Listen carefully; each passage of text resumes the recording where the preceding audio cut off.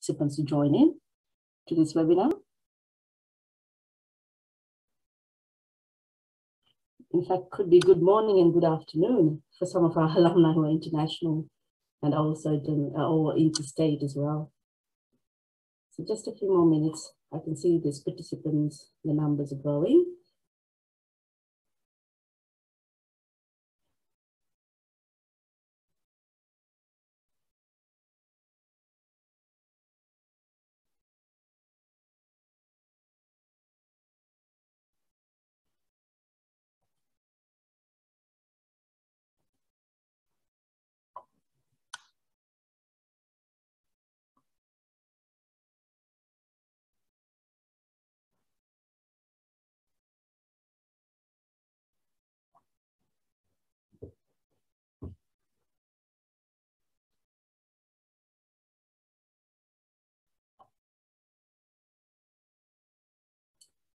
All right, let me start off the session.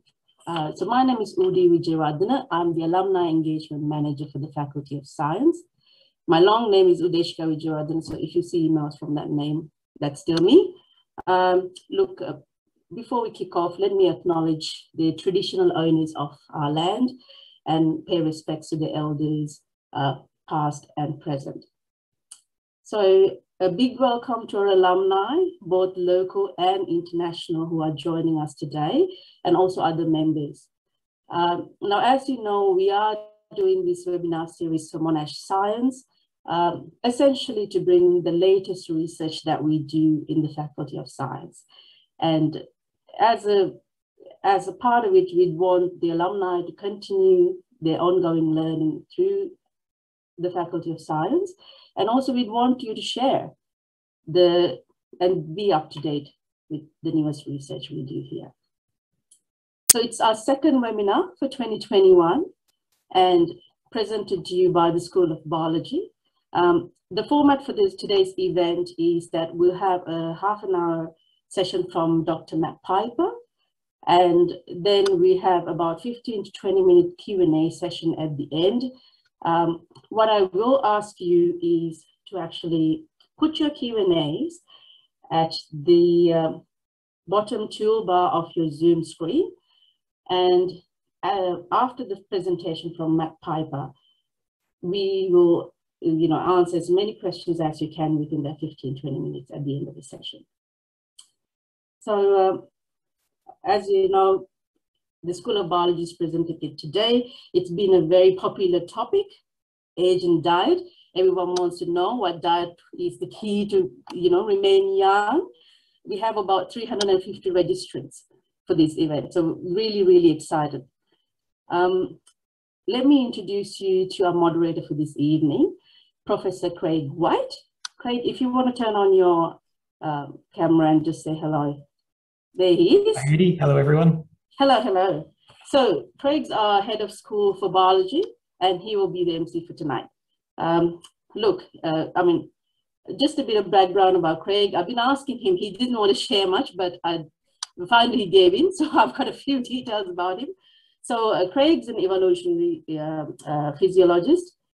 Essentially, he's interested in describing the understanding about the biological evolution and the cause and effect of certain evolutions in animals. He is the head of school for biology for about a year now, and previous to that, Craig's actually our Associate Dean of Research for the whole of Faculty of Science. And I think he has been a lecturer in University of Queensland, and prior to that, been working in University of Birmingham for some time too. So Craig's from South Australia, and he's earned his PhD from University of Adelaide. In fact, I was joking with Craig the other day saying that you must be one of the youngest professors I've ever met, which is, a true compliment to his achievements in his research area.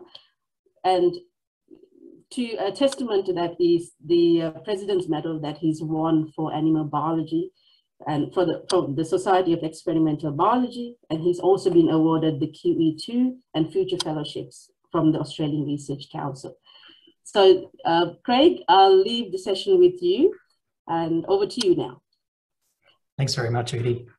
And thanks everyone for joining us. At this point in the webinar, I might usually talk about the sort of things that a School of Biological Sciences does. So we study the evolution of plants, animals, bacteria, yeast. We study ecology, the consequences of environmental change for species and the ecosystems that they occupy, conservation planning, environmental restoration, right through to therapies for cardiovascular and neuromuscular disease. We do this in collaboration with colleagues from other faculties within the university, other universities across the world, spanning science, medicine, IT, and engineering.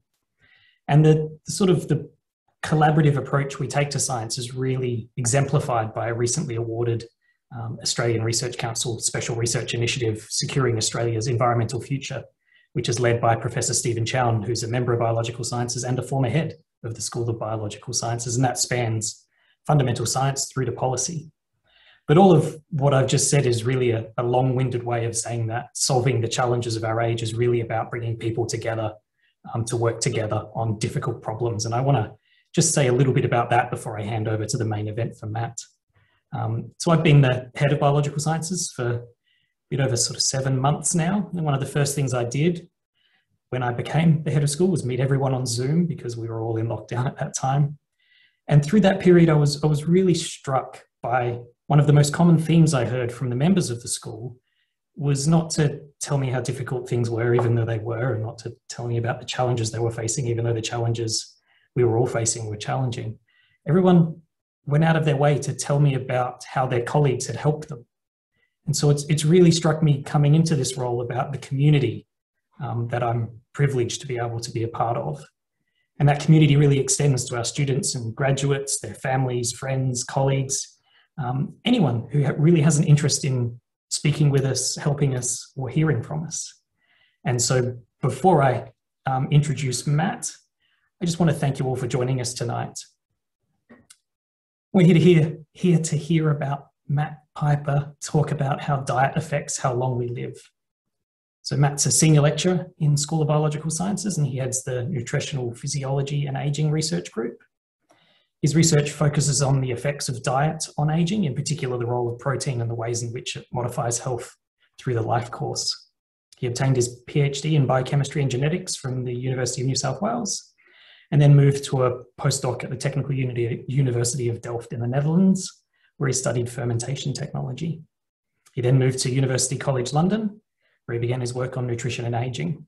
In 2010, he was awarded a Royal Society University Research Fellowship to set up his own lab at UCL. And then in 2016, he moved back to Australia on an ARC Future Fellowship, where he established his lab here at Monash. He's been funded by the Australian Research Council and the National Health and Medical Research Council to work on the role of diet in health and disease. And it's knowledge in these areas that will really help us to understand how nutrient balance can be employed to enhance adult health, appetite, and longevity. And with that, I will hand over to Matt to tell us how we can all live a bit longer. Thanks, Matt. Okay, thanks, Craig. I should appear at this point. Hi, everyone. Okay, I'm going to share my screen. Okay. Look, let me reiterate Craig and Udi's welcome, and thank you all for spending your evening listening to me talk about diet and aging. So the title here is your diet affecting how long you live? I think the short answer is almost certainly, but if you stick with me for 30 minutes, I'm going to fill in some more details there. Okay. I think if we think about healthy aging, we have certain images in our mind, right? So for me, this man comes to mind. This guy is called Dick Bavetta. He was a referee in the NBA. I'm a big fan of basketball. And he was in regular service and never missed a game that he was rostered on to officiate for 40 years.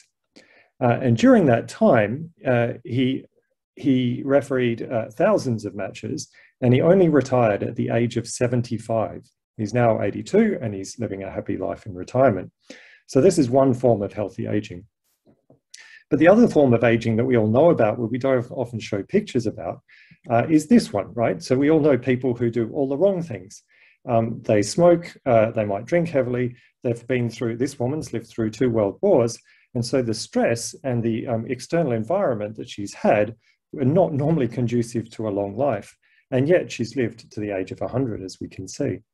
And this really exemplifies the two aspects that are large influences over the way we age, both the genes and the environment in which we live. And I'm going to cover a little bit of information about both of those things during the next half hour. So I think it's worth starting, if we're going to talk about aging, to ask the question, why should we study aging? Well, one really good reason that always comes to mind for me is because we're getting older, right? So we're all interested in this. But we're getting older not only individually, but we're actually getting older as a population. And what I'm showing you here in this graph is the life expectancy that every individual has at birth. Over on the x-axis here, the year at birth of individuals. And each one of these colored series here represents a different nation from around the world.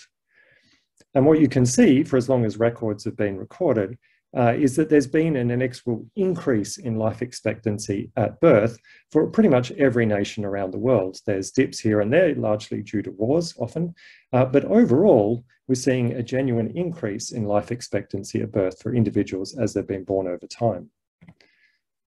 What that means for us living in Australia, if you were born in 1890, your life expectancy at birth would have been less than 50 years. Right now, or very close to right now, it's 83 years. And that's for males and females combined. So if you're a female, you can actually expect to live a little bit longer if you're born in 2018. There's something else that's a feature about this graph that I like to look at, which is if you take the slope of the line through the record holding nation at any one point of time over the last 100 years, you can see what's happened is we've gained in life expectancy at a rate of 1 year for every 5 years lived. So this is remarkable, right? It means that for a child born in 2018, by the time they reach 83, if that keeps going, they will have gained an extra 16 years of life expectancy. And so by that point, the whole life expectancy will actually be basically 100 years. So that's a remarkable increase, as you can see. The other good thing about that is that for this hour that you're experiencing right now, you will get 12 minutes of that back because your life expectancy will increase by that amount during that time. The other thing about this is that it's not showing any signs of leveling off. And there's a lot of discussion about this in the literature. But one way you could think about this is that we don't actually know what the upper limit to human life expectancy is at the moment. Okay. So this is obviously a triumph of modern medicine, and we say, well, this is great. You know, all of the discoveries we've made about, reducing child mortality, washing hands, vaccinations, wearing seatbelts, these are all great. They've largely contributed to the increase in life expectancy. What it does, though, is as we live longer and longer, it introduces another new problem for us in biomedical sciences, and that is that we start now to experiencing the diseases of aging. Right, so we're now starting to suffer and die from another group of diseases such as cardiovascular disease, cancer, and type 2 diabetes and Alzheimer's disease. All of these diseases increase as we get older. In fact, you could say that the common underlying risk factor for all of these diseases is aging itself.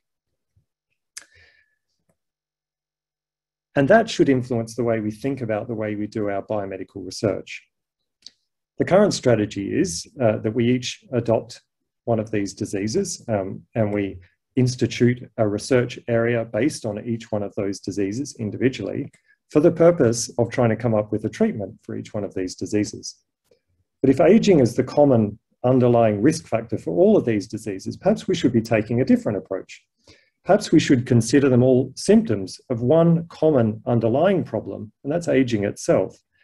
And so if we can think about ways of getting to understand what aging is and why it occurs and how we might treat aging, then maybe we've got a way of protecting people against all of these aging-related diseases simultaneously.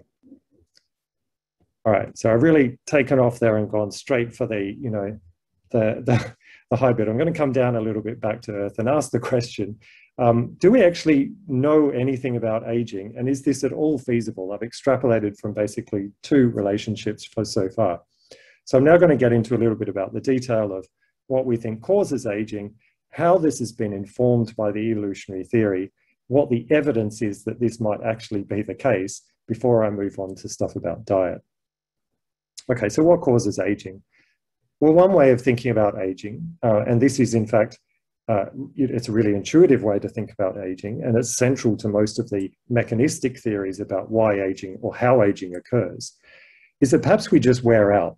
Okay, so if you live long enough, you'll accrue mechanical damage, you'll accrue chemical damage just by living and as a byproduct of aerobic metabolism.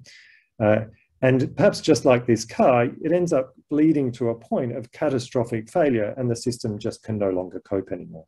All right, so perhaps aging is caused by accumulated damage. One of the major differences, just one of them, between us and this car is that we have our own built-in repair mechanisms into our system, right? So we have wound healing mechanisms, we have DNA repair mechanisms, we have proofreading mechanisms, all these things we have inside us. And these are encoded by the genes that we have as well. And each of these genes have different capabilities, and the rate at which we accrue damage and the capability to repair that damage varies and responds to evolutionary pressure. And the evidence for that we can see is by the fact that different species have different intrinsic maxima to their lifespans. And I'm showing you just 3 here. We have our little mouse that lives for about 3 years, and this example of an Arctic shark. There was a paper a couple of years ago about this that predicted that its life expectancy was somewhere in the range of between 300 and 500 years. It's difficult to estimate these things when you don't have 300 years or much visibility over what they do. But not just this enormous range, there are some organisms that are thought to be immortal. So this jellyfish, the clue's in the name, it's called the immortal jellyfish. And this one, this is a marine hydra. These are classically cited as organisms that show no signs of senescence when we bring them into the lab and study them. And so this has presented a kind of a paradox to evolutionary biologists, right? Because if genes are controlling our ability to live, our ability to repair damage, and yet they've evolved to different extents to determine lifespan across different lineages, why is it that in some cases you can have this extreme longevity in complex systems, and in other cases evolution has selected for very short lifespans, and so the onset of aging coming very shortly, right?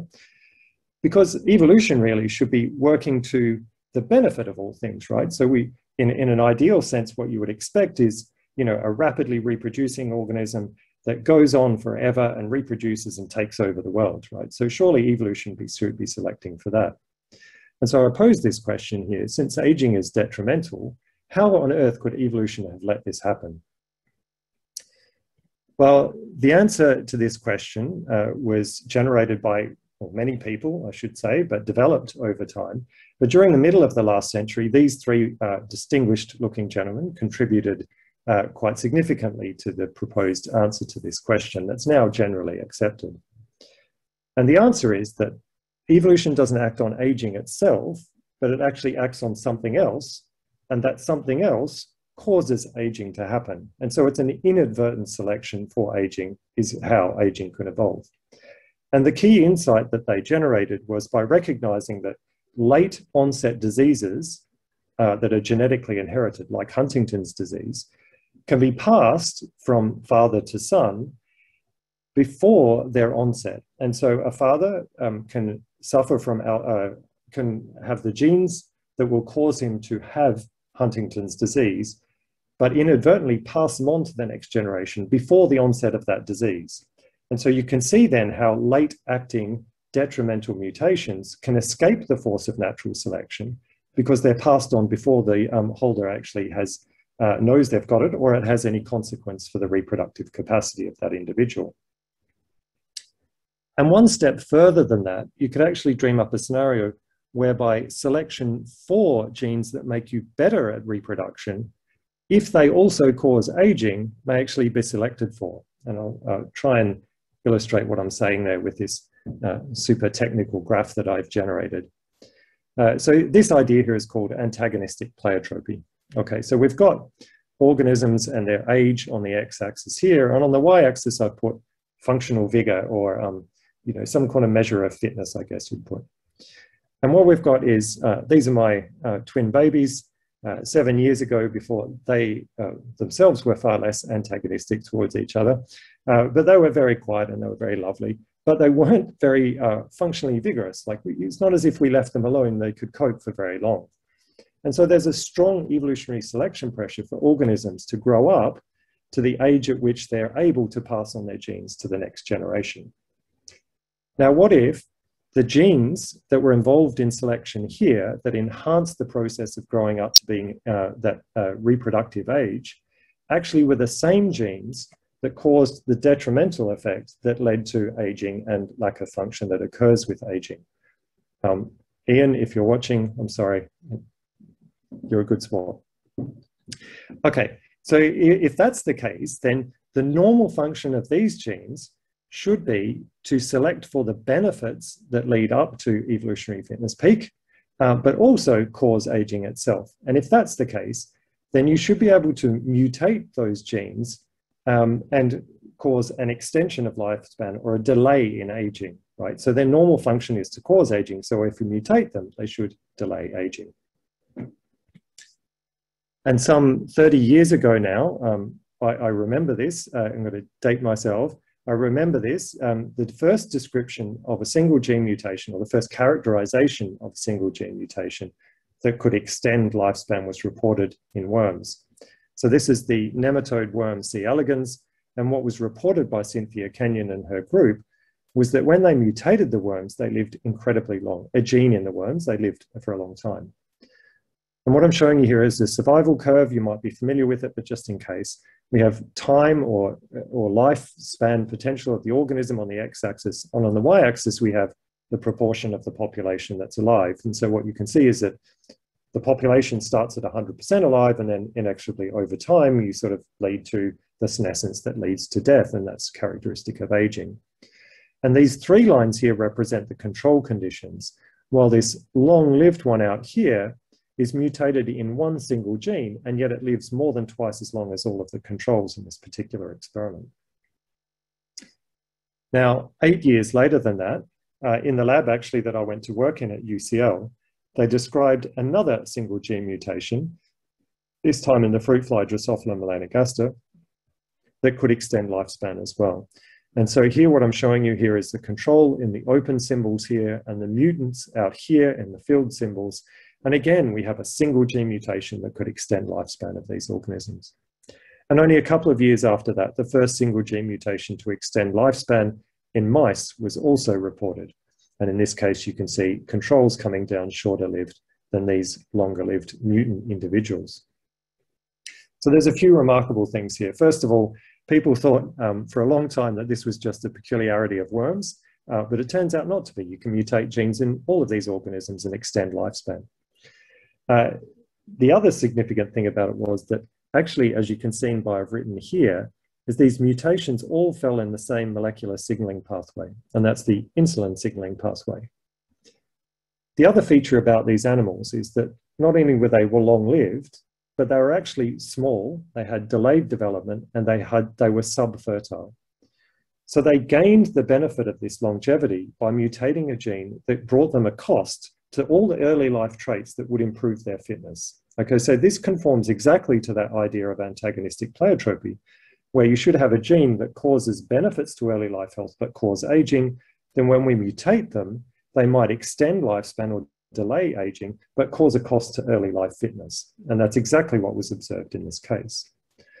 And the third really remarkable thing that I want to point out here, of course, is that we've got the same gene mutation in the same signaling pathway in worms, in flies, and mice. So the evolutionary distance this spans gives it a pretty good chance that mutations in this gene may also impact on the lifespan of humans as well.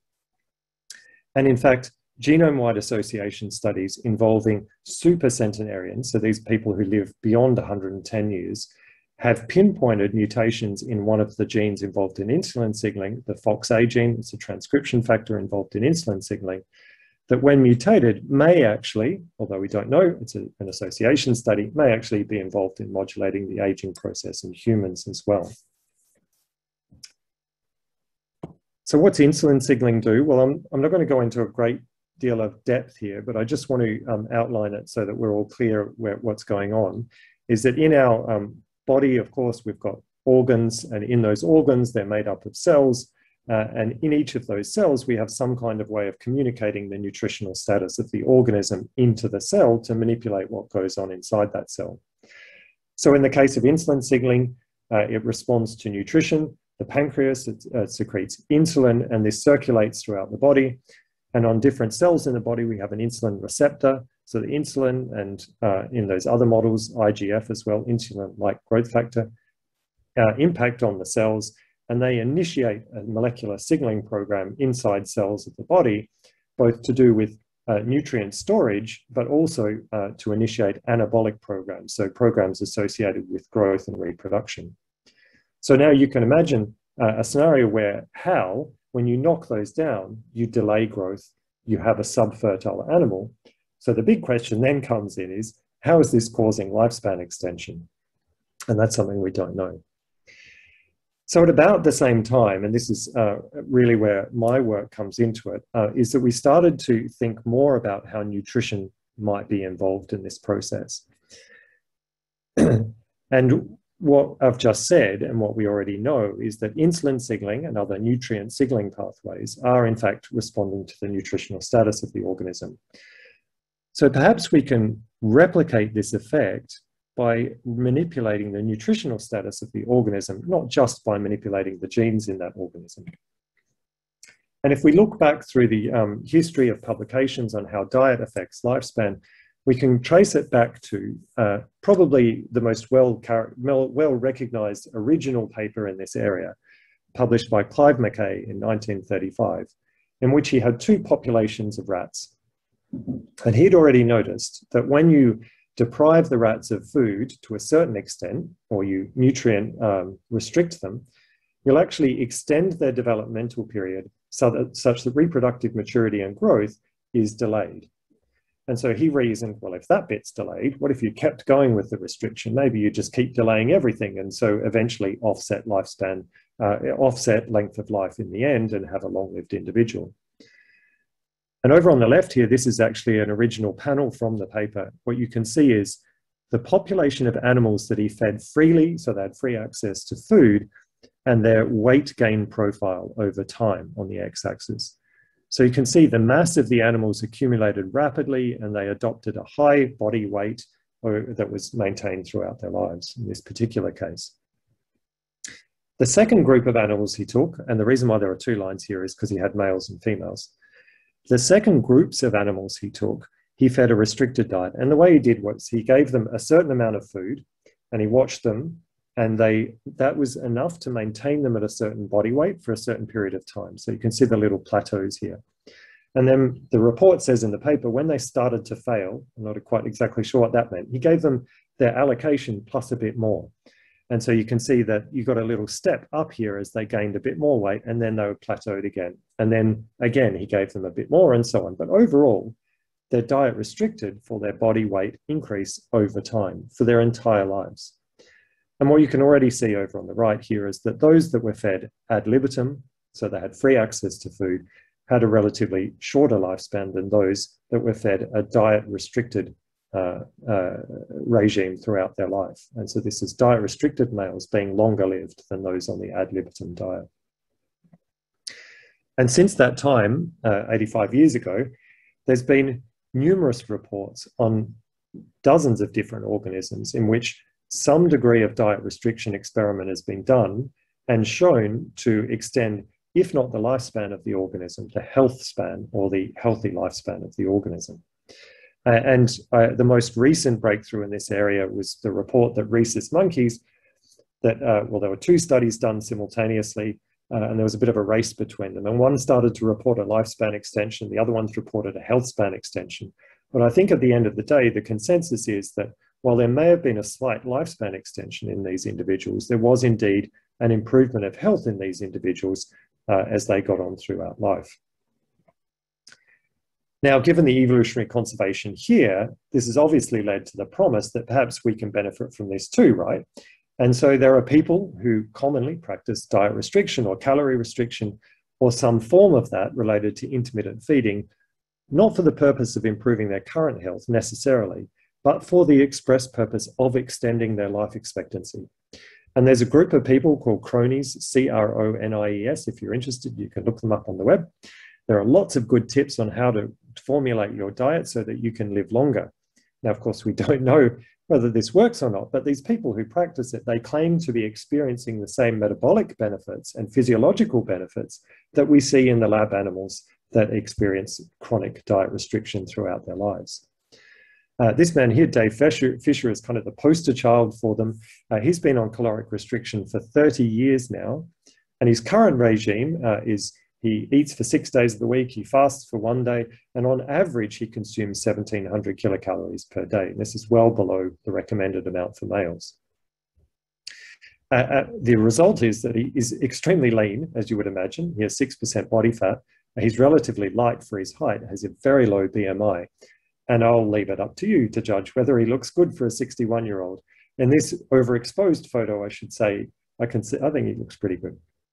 But there's all sorts of downsides to this. The degree of restriction that needs to be engaged in to produce this effect may be far beyond what we're prepared to sacrifice, right? So I've already told you that the poor mice or the rats that were put on that regime, they suffered from slowed growth, they were subfertile again, and yet they were longer lived, so happier, but no, they might be miserable, but lived longer. And Dave Fisher himself even reports that there was a downside to this, and that for the first 5 years at least, he felt hungry. So we become interested in the dietary components that might be important for dictating the lifespan outcomes, because if we can get at what it is about the diet that's important for this effect, we may be able to avoid some of the costs, and at the very least, avoid this being hungry for 5 years cost. Right, so now I'm going to switch over slightly to the stuff to work what we've been doing and show you a little bit of new data. I've been talking about a lot about old data, now for something a little bit new. Okay, so my lab, as Craig introduced, we work on nutritional physiology and aging. And what does that mean? Well, it means we basically modify the diet in ways that we hope will improve health and fight disease. And we're particularly interested in those diet modifications in a very precise way, so that will give us the best insight into what the molecular mechanisms that underpin the changes in physiology, so that then we can get a better understanding of what's going on inside the organism as they feed, and so understand in a more complete sense how diet is affecting physiology, which ultimately affects lifespan and aging. And now there's always a slightly awkward point in the conversation where I've been having this conversation now with someone. I tell them what they do and I explain all about the evolution of aging and how exciting it is and how we can all live forever. You know what I mean? And then I tell them, well, we don't actually work with humans, we work with fruit flies. So I feel like there's an important moment here now where I need to justify what it is and why we do and why we do this work with flies. So flies are a great model organism to work on. If you did undergraduate science and you did a genetics degree, no doubt you would have experienced Drosophila melanogaster in the lab in some form. That may have actually put you off them for life, and I came to flies actually during my postdoc, so I didn't have that traumatic undergraduate experience that you might have had. But I can tell you, as a model organism for doing experimental science with, they are fantastic to work with. And I'll give you a couple of reasons. But one is that genetically, they are actually very similar to humans. There's a number that goes around often that's quoted that says that, you know, flies contain orthologs or homologs of 70% of the human disease-causing genes. So there's a great scope for studying human disease and physiology by studying flies. Another important one for what I'm talking about is that we've developed a synthetic diet for them in which we can manipulate single nutrients in a very precise way. So then now we've got good control over their genetics because there's a long established history of using flies for genetic research. We've got good handle on their diet. Now we can start to ask how dietary manipulations affect the genes of the flies and affect their physiology and lifespan. Another key thing about flies is they don't live that very long, right? So if you're going to study aging, you want something that's relatively short-lived. And the flies in our lab live for somewhere around 70, 80, 90 days at the most. And the other thing is that you can see they're incredibly small. This is obviously not life-size. This is a massive magnification of one, but you can see here in this glass vial here that we keep dozens of flies.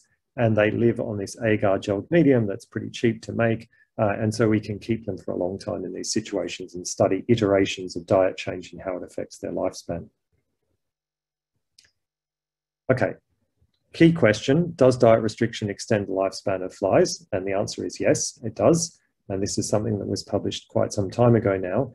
So here we have our fully fed animals on their nutrient-rich diet.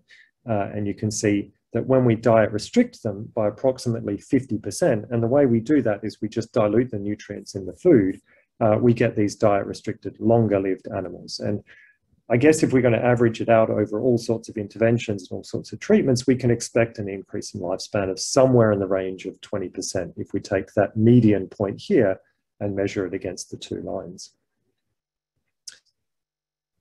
One of the discoveries that we made when we very first started doing this work was that when we just restricted the protein component alone, we could actually reproduce the effects of diet restriction altogether. Okay, so this was work, as you can see here now, it was published about 15 years ago. And what we did was we held all the nutrients in the diet constant, and then we restricted individual ones in turn. And what we found is that the major contributor to this dietary restriction effect was in fact the dilution of protein on its own. So that's great. We've gotten closer to understanding how diet affects lifespan, but it still comes at a cost. And I mean, we don't know how hungry the flies actually are. We can't tell that. But what we can tell is if they're slow growing and subfertile. And so they experience those costs, early life fitness costs again, while they gain the late life health benefits. So you can see here that while these animals are fully fed, they may be short-lived, but they have extremely high levels of reproductive output. And in this case, we're measuring egg laying in female flies. And so we have high reproduction and relatively short lifespan. And for those that lived longer, they gain the benefit of longevity, but they pay the price in terms of their early life fitness. And so they have a much lower level of reproductive output. And if we were to maintain them on them throughout the growth period, they'd also be delayed and small animals. And so we started to investigate what it was about the protein content that was important for this effect to try and get a bit more detail on the physiological consequences. So this is our food pyramid. This is probably a bit outdated now since it recommends such a strong intake of meat. But the major source of protein we know is meat and legumes for us in our diets. Well, for flies, it's yeast. But protein isn't just one thing, right? We all know that protein is made up of amino acids. It's a string of amino acids, and there are 20 protein-coding amino acids. And for different types of protein, they contain different relative proportions of these amino acids. And so that brings up the possibility that flies or organisms could experience different proportions of amino acids in addition to different amounts of protein in their diet. And so we started to get into the question of what does different proportions of amino acids do to the lifespan of the animals. I'm going to switch now just to the way I'm presenting my data, just so I can present a little bit more on the one slide here. And what I'm showing you here is those same data as I showed 2 slides ago. So it's this, but in this form.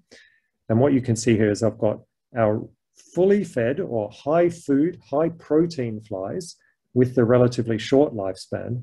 And then when we dilute the food, we get our longer lived individuals. Our diet restricted or protein restricted animals are longer lived. So that's what the red dots mean. That's that lifespan curve collapsed down just to the mean. The other data here is the reproductive output of the animals, and you can see that we've got the inverse relationship between lifespan and reproduction. So our high food animals with high reproduction, our low food animals with long lifespan, but lower levels of reproduction. Now I'm going to show you what happened when we manipulate the protein quality in the diet. So that's the amino acid proportions, while also changing the protein amount in the diet. Okay, so now we've got our different quality protein, which I'm calling higher quality protein. And I'm not going to explain that right now, but I can afterwards if you're interested. Our higher quality protein that we're giving the flies at the same levels as what we're doing over here. So either at the fully fed level where they're supposed to be highly fecund, or at the restricted level where we see the longevity in these individuals. And what we found was that lifespan still responded in exactly the same way to the quantity of protein in the diet. We still got relatively short-lived animals on the high food conditions, the high protein conditions. And that was extended when we diluted the protein in the diet. But what was very different here was the reproductive output. So the early life fitness enhancement was seen. And what we saw was that actually the fully fed animals showed no sign of compromise when we diluted the protein content down in terms of their reproductive output. And so those animals on a low concentration of protein, high quality protein, actually laid just as many eggs as those on the high protein diet.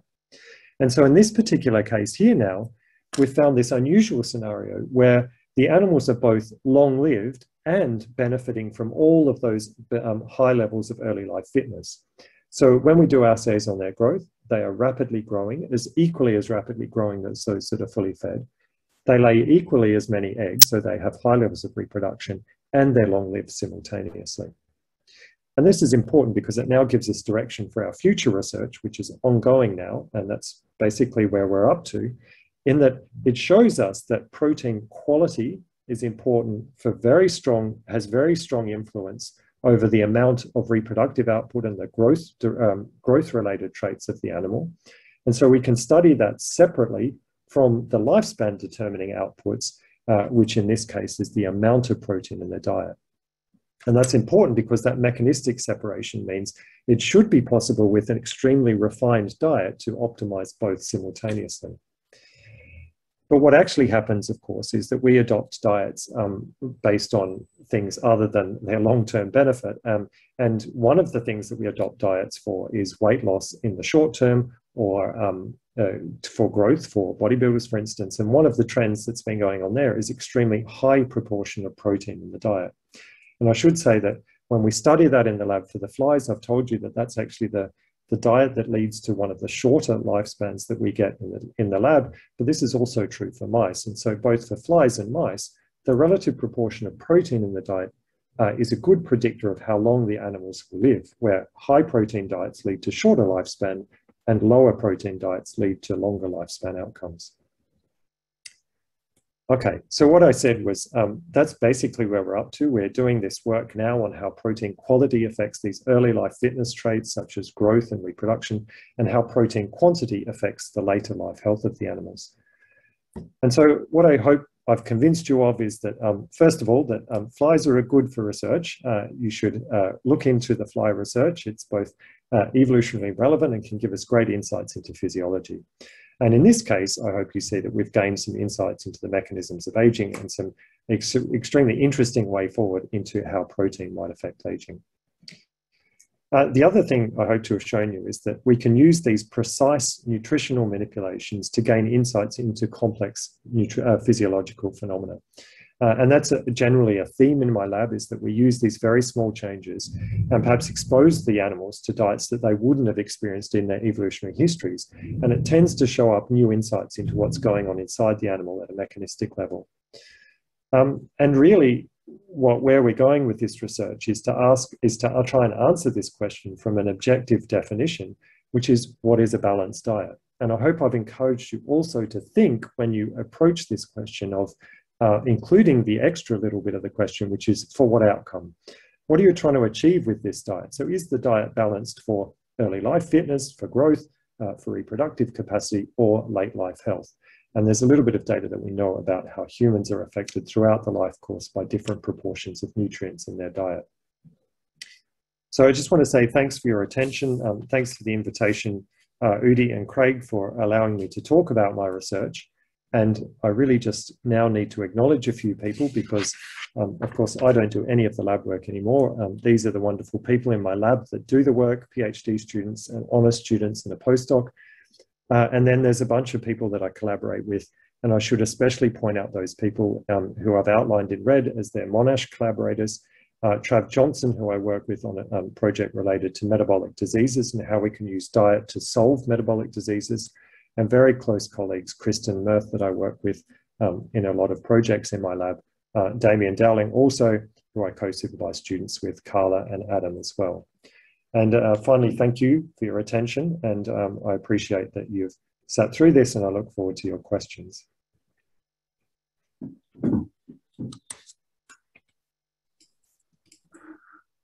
I've taken a short moment to join you back there because I was thinking about questions. Good. Okay. I'll just take a moment to organize myself here. We've got some great questions coming in. I might take a moderator's swing at the first one, which has come through, which is, what is the higher quality protein? Yes, good question. Right. So the higher quality protein is, the short answer is, what we do is we model the protein quality, so that is the amino acid proportions in the diet, on the genome of the consumer that is receiving that diet. I have hang on, I'm going to do a very quick slide on this, and I hope for the people who stay with me, this is fun. If you don't, just have a little nap. It's going to take me 2 minutes to go through it, if I can find it. Oh, that's not the way to find it. Sorry, one sec. I'll tell you what. Oh, yeah, no, I found it now. Good. Okay. So what we do is, we call this procedure exome matching, right? So what we do is we take a gene, we translate that gene, and proteins are made up of amino acids. And so then we have the amino acids that gene encodes. We count up the number of each amino acid for each protein in the genome, and then we find the total number of amino acids for all expressed genes in the genome, and then we express that as a proportion relative to each other. And that amino acid profile that I'm showing down here then is representative of what we call high quality protein. In other words, it's a genome-based definition of what the organism encodes in its genome, and that's what we put back in the diet. Okay, thank you. I hope that was okay. Yeah. So you talked about protein. What happens when sugars and fats are manipulated? Right.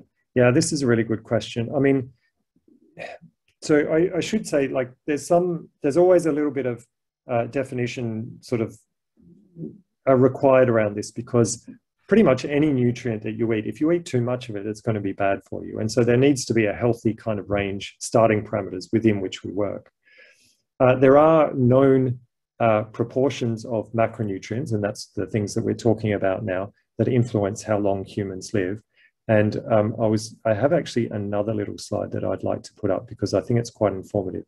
A paper that was recently published in PNAS, and so this is one of the major journals that we look at, that reported for dozens or hundreds of populations around the world what they eat and what the lowest mortality was for individuals on average who ate certain diets. Or perhaps the other way around of saying that is, if you ate a certain diet, what was the likelihood of dying at any one interval in time? And what you can see here is, for females on the left here and males on the right, is that while the total energy intake that was associated with the lowest mortality of individuals of different ages was pretty consistent throughout life, what did change was that over time, the protein should stay relatively high, but drop later in life, and that was associated with lowest mortality. Carbohydrates should actually go up with age, surprisingly, and fat should actually come down. And so these nutritional profiles, and they're basically the same for males as females, are associated with the lowest rates of mortality amongst individuals who consume those diets at each one of these age groups. And if you're interested, this paper here has got a great summary of that. Okay. So how close is this research to being able to be applied on humans or maybe other animals? Yeah, good question. We hope very close. One of the so basically we can now, with any genome, at least for the genome-inspired protein content, let's just talk about that. We can take any genome of any animal and define what high-quality protein is just using a bioinformatics pipeline. And so we're very close to doing that. And we'd like to start some trials in other animals. I should say, in that original publication that we published on flies and the effect of these protein qualities on reproduction, we also published something about mouse growth. And we also saw an enhancement of mouse growth under the same protein quality improvements. But in terms of the macronutrient ratios and lifespan, This really is being adopted by people right now for better health with older age. And so it's freely adoptable if you choose to do so. But as to whether it's going to be beneficial or not, that's that one that the jury's still out on, because we won't know until people have taken the diets and actually done it as to whether it's beneficial. But as I said in the talk, the people who are undertaking these strict regimes report the benefits that we see in the model organisms that we maintain on these lower protein diets throughout life. Okay, so I've got two similar questions here, which I'm going to try and combine into one. So this is from Seb and Nigel, thank you. You've looked at the interplay between quality and quantity of protein intake over the lifespan of flies. And in the line graph comparing two groups, there was a little difference in the first third of life. Have you examined the effects of varying protein at early pre-reproductive compared to later life stages? Yeah. And are you able to change the diet at different times? Yeah, that's a really good question, right? Because the ideal scenario is that you have your fully fed diet for as long as possible, and then late in life you finally switch and you gain all of the health benefits later in life. So we haven't actually done that with this piece of data that we have now, and we've got some other new data related to micronutrients in which we would like to do those switch experiments, because I think that's another key element. But I can tell you that back in 2015, maybe even earlier, no, even earlier than that, I'm going to have to look up. But anyway, some time ago, probably about 10 years ago, there was a paper published in Flies showing that if you took flies on one of those high food diets, at any point in time, if you switch them back to a low food diet, within 2 days, they adopted the mortality trajectory of the condition to which they went. In other words, they had no memory of the previous diet that they were on, and they had no greater chance of dying than any individual that had been maintained on that regime for the rest of their life, for their life up to that point in time. So that meant the fully fed animals had a greater risk of dying, but when you switch them to the low food condition, within 2 days, they adopted the mortality trajectory of the low food condition, and vice versa, I should say, as well. If you start eating bad, they suffer the consequences as well. There's a little bit of muddying in the waters about whether that's actually translatable, because a similar experiment's been done in mice. It's difficult to do because you need really large numbers of animals, and they're incredibly expensive experiments to do with mice. But the indication there was, while the switch from the low food to the high food condition was pretty much instantaneous and detrimental, the switch from the high to the low food condition wasn't quite so beneficial and was kind of somewhere in between. So maybe there's a bit of benefit, but there was a bit of a hangover effect. And we're not quite sure why that discrepancy between the fly data and the mouse data, but I think there's something maybe we can do about that, but that's for to come. So in terms of the protein quality, is there so if you have a human foraging, taking food from their natural environment, is there a difference in protein quality between plant-based and animal-based protein? And does plant-based protein serve the same sort of purpose as diluting animal-based protein? Yeah, I think that's a really good question. So there are some differences, and the majority of the literature usually focuses on specific essential amino acids, because as you can imagine that if you have a profile of amino acids that matches what you need, it perfectly gives you what you need and everything's great. But if you drop down one of the essential amino acids, and these are the things that you must acquire from the diet because you can't make them yourself, then you see that all of the others become in excess. And so there's a lot of attention focusing on which amino acid is actually restrictive in concentration in the diet, and to what extent it is restrictive and how can you overcome it. And that usually gives rise to advice like about how to mix certain vegetables.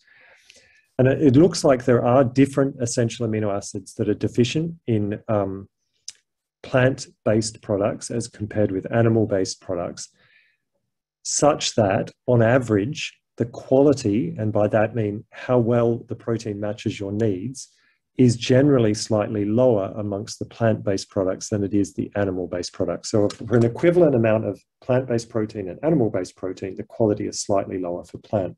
Now, I'm being massively generalized there. So if you eat just one plant, you're likely to experience a problem. But if you sample across numerous plants, the complementary profiles of them are likely to make up for each other. Okay, so we've now got a question about helping out the next generation.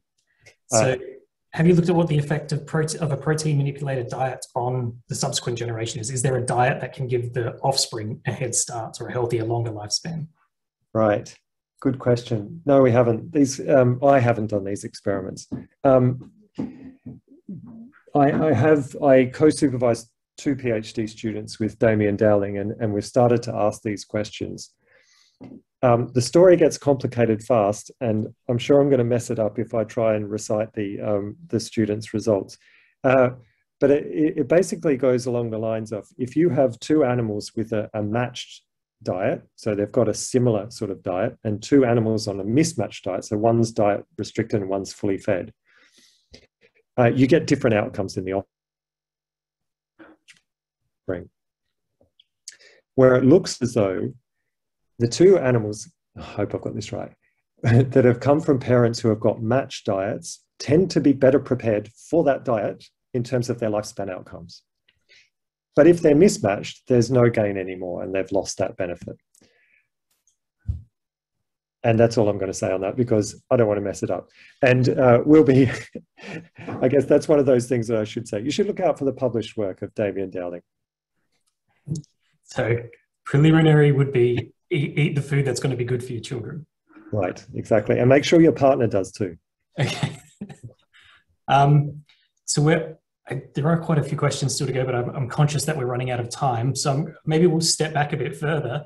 So is there an interaction between diet and ongoing climate change in terms of how the food we have access to and the environment in which we live might alter life expectancy? Yeah, I think, good question. So at a fundamental level, I mean, I think there's some evidence that as CO2 levels rise, the macronutrient ratio in crops can change. And one of the effects there is that protein can get diluted out of grains. And so there's some evidence that at least that there's a protein dilution effect, at least at that level. I mean, human nutrition is so complex because we have social factors involved and commercial interests involved. And so they sort of mediate a very muddy water between us and our dietary nutrition. That's another reason why we like working with flies. But there is evidence that the macronutrient proportions in plants can change as a result of increasing CO2 levels. Perhaps that's a good place to leave it. Yeah, that is a nice, expansive, difficult question for us to end with. Yeah. So I believe I'm handing back over to Udi now, but before I do that, I will thank Matt for a wonderful talk. There are some thanks rolling through as well. Right. And I will add my thanks to everyone for joining us. It's really nice to see so many people who've hung through and who came and gave up some of their evening to hear us talk, and particularly to hear Matt. Great. And if you do have other questions, feel free to look Matt Piper up. I'm Craig White. You can flick them through. We're always happy to engage with anyone who's interested in science. Absolutely. And with that, I'll pass on to Udi. Great. Thanks for your time. Bye. Great. Thank you, Craig and Matt. Now, that was quite an interesting presentation. Look, we have had a lot of questions still unanswered. What I might do is at the end of the session, pass on some of the questions to Matt, and then if you can actually find your email from your username, we'll try and email you the answers if you can. Look, thank you all for joining us this evening, and I hope you'll all enjoy the talk. What I would ask you is at the end of the session, I will share with you the recording of this webinar. So feel free to share it with your family, your colleagues, whoever's quite interested in this topic or in charts in general. We are happy for you to share it with anyone who's passionate. The one thing I'd ask you is to actually provide me with the feedback for our webinars. I will send you a feedback survey just in the same email. It will really inform what sort of topics are of interest to our alumni, and also it will sort of inform us back if this is beneficial, and also if there are any improvements that we need to make in this space. So I thank you all. Thank you, Craig and Matt, for a brilliant webinar. I hope you all enjoy this evening. Well, have a good one. Thanks. Bye-bye.